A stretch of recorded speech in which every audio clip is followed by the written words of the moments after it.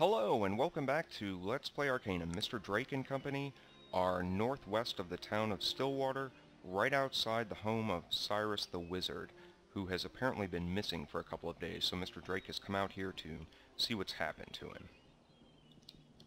And, yeah, okay, this is not a very good sign. There's no sign of Cyrus, but there are puddles of blood everywhere. However, there are tracks leading off to the east, so we'll go ahead and follow those and see where they lead. And, oh yeah, last episode or so, Mr. Drake leveled up, so he's now level 31. He's got 1 point to spend. I've decided that for the next several levels, actually, I'm going to put all of his points into Charisma and go ahead and raise that to 20, and raise his maximum number of followers to 6, plus the dog is an additional follower at no cost, so he'll have a total of 7 followers. We're going to pick up 2 followers in the somewhat near future. I'd originally thought that I would keep his charisma where it was and just drop Sogmead, Mug, and Gar in favor of these 2 later followers, since they have more to contribute in terms of quest and just basic dialogue, but I think I'm going to go ahead and keep these 2 and just pick up the additional 2 by raising Charisma. And raising Charisma to 20 will also present an interesting option at the end of the game. Anyway, so the tracks have led to this cave, so Mr. Drake will carefully follow them in.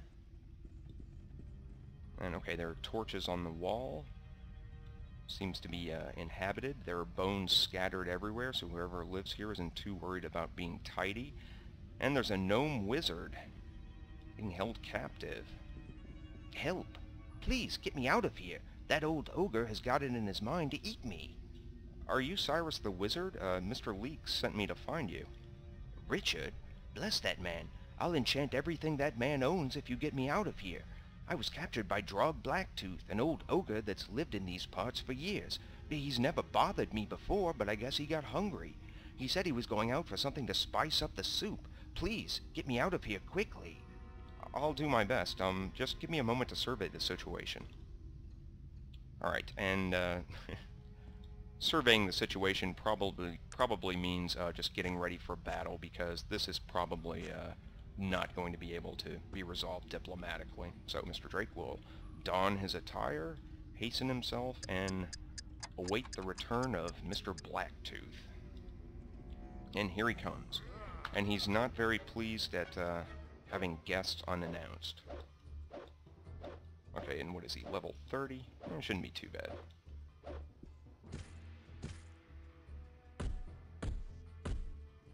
Okay, hits Drake in the face 3 times, and the dog should finish him off. No. Okay, maybe Virgil can. Yes, Virgil puts the axe in the side of his head, and go ahead and relieve Mr. Blacktooth of his key, and open his little makeshift prison, and let Cyrus out. Oh, thank the stars! It was going to be wizard stew for old Drog if you hadn't come along. I'm going to run back to town. A good day to you, sir, and thank you. Okay, good day, Cyrus, and take care, please. Alright, so Cyrus scampers off back to town. I'm going to go ahead and pause it, and when we return, Mr. Drake will be back at Mr. Leeks' blacksmith shop. So, be right back in a second. Okay, and we're back. Hello, Mr. Drake. Greetings, Richard. Have you a moment? How can I help you? I found Cyrus. He'd been waylaid by a most disagreeable ogre. Really? You must mean old Drog Blacktooth. He's been living up in the hills for a long time, but most of the time he's all teeth but no bite. Looks like his stomach got the best of him this time. Well done, friend. Here's the blade I promised you. Good day to you. Thank you, Richard, and good day to you, too. Alright, so Mr. Leeks has rewarded Mr. Drake with one of the famed Stillwater blades. Unfortunately, it's not an upgrade to the filament sword, but at least Mr. Drake saved the helpless gnome wizard and kept him from being Drog Blacktooth's dinner. So, well, asking Magnus what to do last time worked out pretty well, so let's see what some of the other companions' opinions on Stillwater are. Let's ask Gar. Yes, sir. What would you have me do? Can I ask a few questions of you, Gar? What can I answer for you? What do you know about Stillwater? Stillwater is home to the cult of Gestiana. Bunch of sexual deviants, if you ask me. Rotting around like farm animals, copulating with strangers. Disgusting. Yeah, that's scandalous. Thanks, Gar.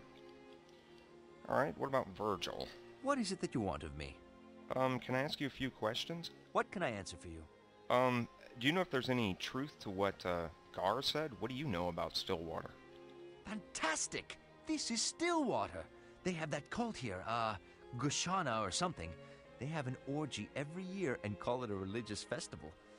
We should go speak with some of the locals, eh? Okay, I'll keep that in mind, Virgil. Well, it seems worthwhile to, investigate this cult of Gestiana. And Mr. Drake, among all the rumors that he heard at the bar, Mr. Drake found out that the woman to ask about Gestiana would be the priestess Bridget, so here she is. This devastatingly beautiful woman seems to swallow you with her eyes. How delightful! A traveler! Welcome to Stillwater. It's a wondrous day, is it not? You're in quite the good mood, aren't you? It's so kind of you to say so, but I know I'm not being as loving as our goddess wishes. I must apologize for being so down today. Someone has gone and stolen the idol of our beloved goddess, Gestiana, the Lady of the Vine, and with the festival so close. Well, that's terrible, my lady. The Gestiana festival is the most important time of the year for us, and we simply could not have it without the idol. Her absence would cast a pall over the whole proceedings. What exactly does this festival celebrate?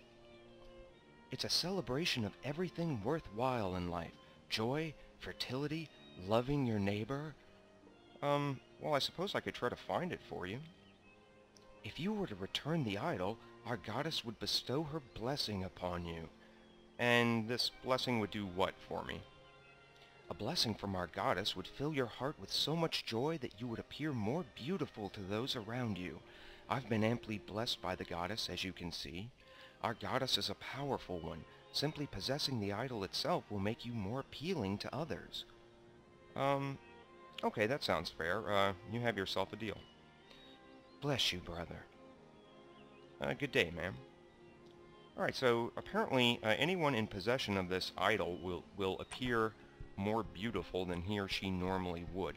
Now, at the rumor mill at the bar, Mr. Drake had also heard of a town member living on the outskirts who was formerly reviled by everyone, but had, as of late, become best friend to every man and a lover to every woman, and his name was Marley. So that sounds like someone who could be under the beneficial influences of some sort of idol of a goddess of fertility and love. So, he'll have an interview with Marley. There seems to be something not quite right with this fellow. He is extremely beautiful in a strange sort of way, but it doesn't seem right somehow. Good day to you, sir. Look, it's obvious to any who look at you that you have the stolen idol. What, could you possibly mean? Why did you steal it? It has powers, somehow. It's not magical, yet it transforms whoever owns it. I was an ugly, hated person. In a town where everyone is loved and welcomed, I was rejected. But now that I own the idol, people treat me with love and respect. I'm sorry to hear that, but perhaps I could persuade you to part with the statue. I don't see what you could offer me to convince me to change my mind. How about if I get the priestess to bless you? You would do that?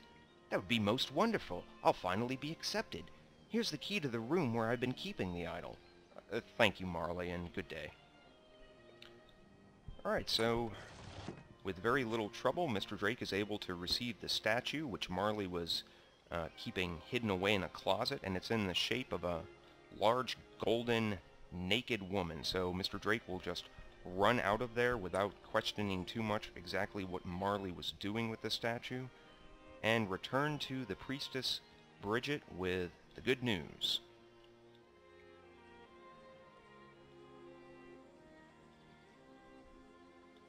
And she's promised to bless him in return. if I remember correctly, the blessing that she gives him is just going to raise his beauty by 1 point, I think. I could be wrong, though. Again, it's been several years since I've played this. Anyway. So here's Bridget. Oh, traveler, it's you. You look different somehow.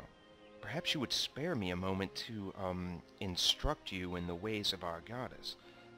No, thank you, Bridget. I've gotten enough, such instruction from Madame Lil. I did bring you the idol, however. Oh, thank you so much. I bless you in the name of the goddess. Actually, Marley found it. Perhaps you should bless him as well. Oh, what an excellent idea. I wish I had thought of that sooner. It shall be done. Okay, I'll be on my way then. Please, join our festival celebration. Have some spiced wine to celebrate. Yeah, sure, what could a cup of wine hurt? Don't mind if I do. Okay, and then, apparently Mr. Drake had, oh my god. Okay, I'd forgotten about that. Apparently Mr. Drake had more than one, glasses of spiced wine, and, either that or Bridget slipped him a roofie, and he's inadvertently partaken in the celebration of, the festival of the goddess of fertility and love, which is apparently just their way of celebrating it is to have an orgy. So, Mr. Drake will pick up what's left of his dignity off the floor, sort of tiptoe his way past the sweaty flesh and intertwined limbs, and make his way out with his head held in shame, and make his way back to the Bleeding Rose Inn. Perhaps stopping off to find a couple of shots of penicillin on the way. Alright. Alright, so Mr. Drake will sleep off his hangover and whatever else he's caught from the celebration. And when we return, he will be in the elven city of Kintara. So, as always, thank you for watching and please stay tuned.